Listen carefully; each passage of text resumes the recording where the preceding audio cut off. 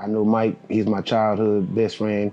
We met each other in '94. That was my brother. I was with him every day. How do I know Mike? It's middle school. I got a million Mike Bauer stories. When Mike first came to school at Addicts, his first year there, nobody got backpacks, nobody got books. This boy got a backpack full of books and a chili bowl and high socks. Man, who is this cat? Man, I'm saying, they like, man, that's Michael Bowers. The one that stood out was Mike Bowers. His talent was so great, he always played up. And then we went to high school together. He was good enough to play up, you know, play varsity with me. I put him top 5, top 3. And honestly, bro, you know, it kind of give me chills now, you know what I'm saying? Because Mike is really that good, bro. He was a hell of a player. Man, the dude was awesome. He came and was like, took off. By the time he was in 10th grade, he had made his mark on varsity.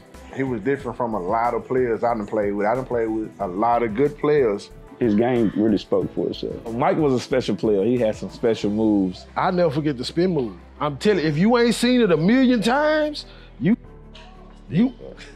out of there. Even if you seen it a million times, you out of there. He'll in and out you, spin on you, he'll in and out you, hesitate, and go by you. But he was a hell of a shooter now. But I was guarding Mike, and Mike made a move, and he did a quick little pull-up.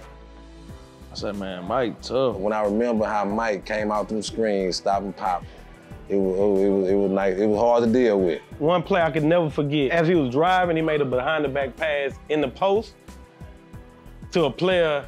And as the ball was coming to the player was looking at Mike like, this is a great pass. Like, thank you, Mike. Like, I can't believe you're making this pass.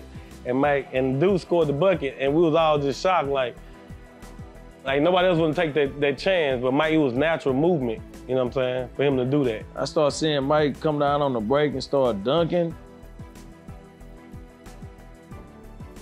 When he started dunking, it was crucial. Going for a rebound, Mike put it back in. Boom. Dunk it back in. Oh, boy. Man, everybody was so fired up. Mike dunking on him? Like easy, like I go throw something in the trash can. You know what I'm saying? Because Mike ain't no big dude, you know what I'm saying? And this about outside, you feel me? You know what I'm saying? Like, you know, that's crazy. You know, it make you believe in amazing.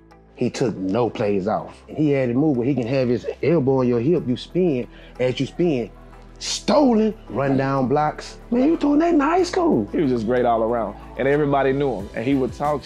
Everybody just had to take it because he can actually back it up. One of the proud moments to be able to say that you know somebody that's great. I love him. Mike honestly is an amazing person, bro. You know what I'm saying? That's my best friend. I miss that dude. Man, we love him.